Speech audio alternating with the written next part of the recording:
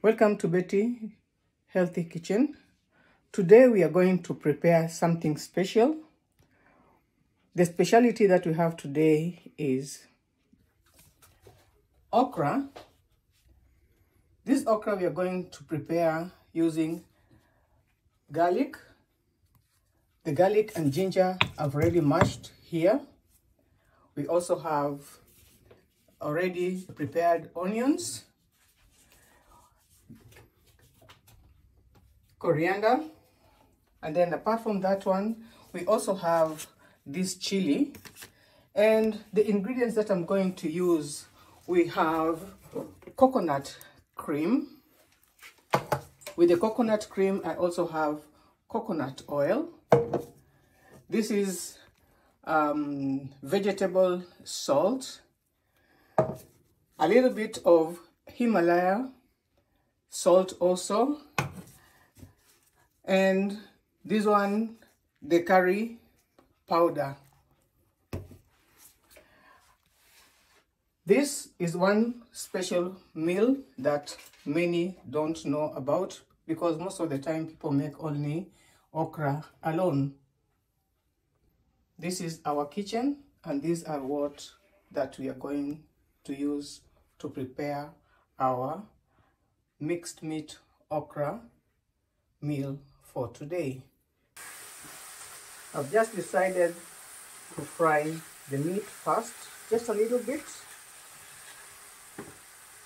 not so much. You see my fire is good. Then after that, I'm going to remove it from this pan, and then I put the onions, garlic. Now you have to put the onions first. The onions have to not to overcook, meaning that they are not supposed to be brown in color.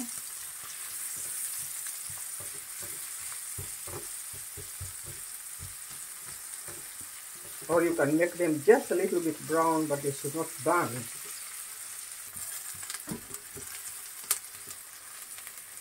Then we're going to take our garlic and ginger that had already been smashed.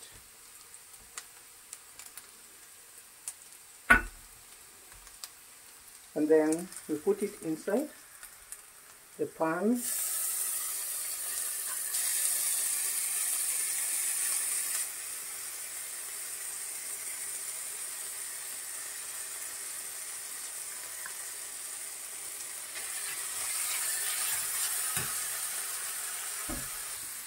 And as I told you, it is coconut, so I use a little bit of coconut oil.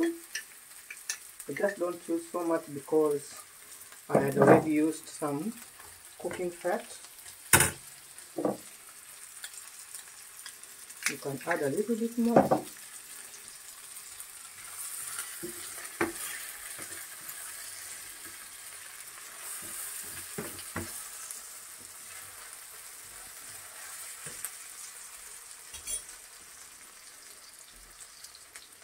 And then I have to take now my curry.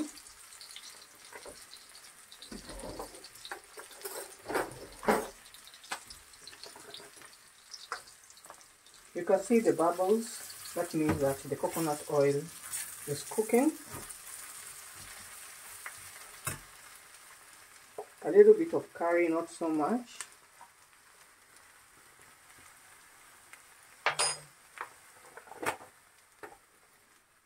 I'll put it on the side so that I may not reuse it.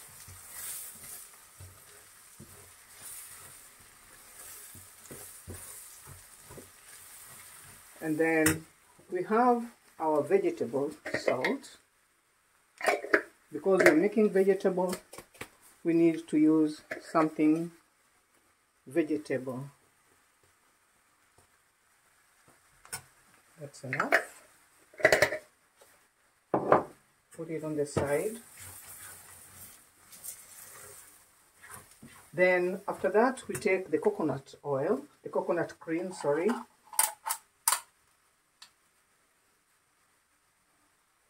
You put the coconut cream,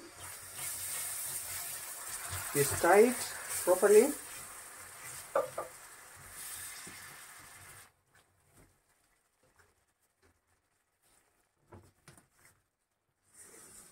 I always like to use this because it always makes my pan clean.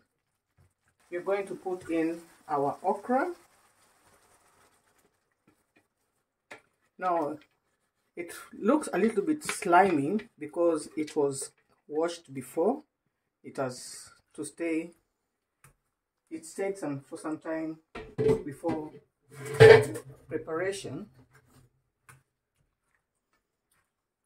Now this is the meat that I had fried before.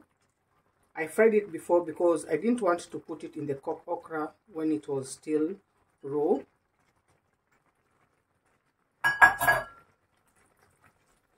Our cooked okra is cooking well, as you can see.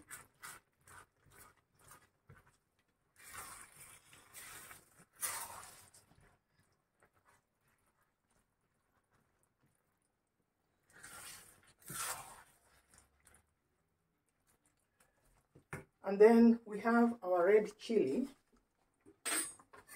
Now this chili is very, very hot, so you have to be very, very careful when you are using it, otherwise you spoil your recipe.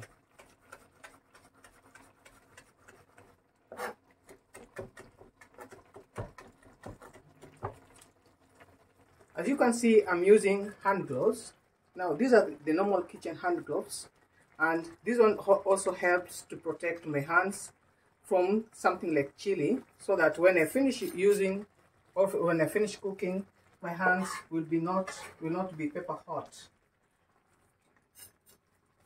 And apart from that, it is always advisable to use hand gloves in the kitchen when you're cutting the onions, when you're preparing the garlic and things like that. Our okra is cooking. As you can see, it is not doing bad.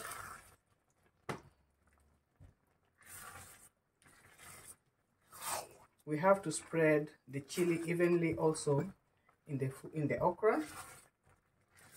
Otherwise, some part of it is going to be very hot for some people to eat.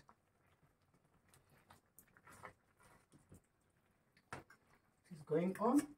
And then, just to finish up, we have fresh coriander. Normally, coriander is put or is used lastly after the food is ready. So you just cut them into small pieces.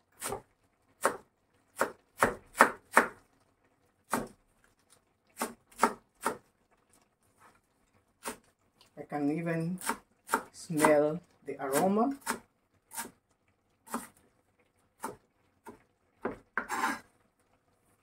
Good.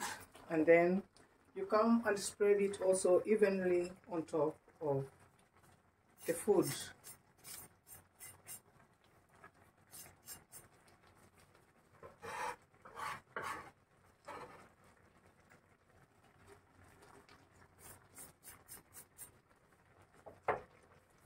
Now I can even remove the gloves because I don't need them anymore.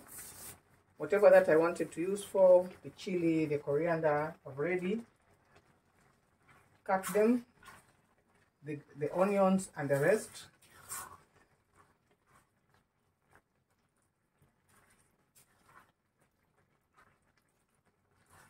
This is our coconut curry okra.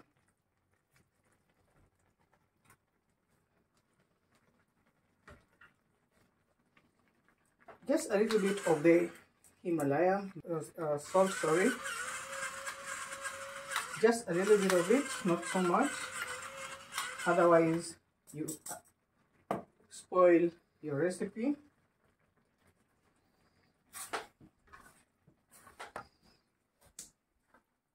And as you can see, our okra is ready. Just about 10 minutes. You don't overcook it, otherwise you're going to lose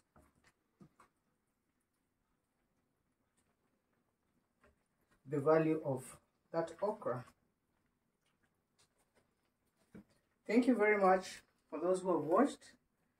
I wish you have learned something new, and don't forget to subscribe, like, and share for more videos and for more recipes to come.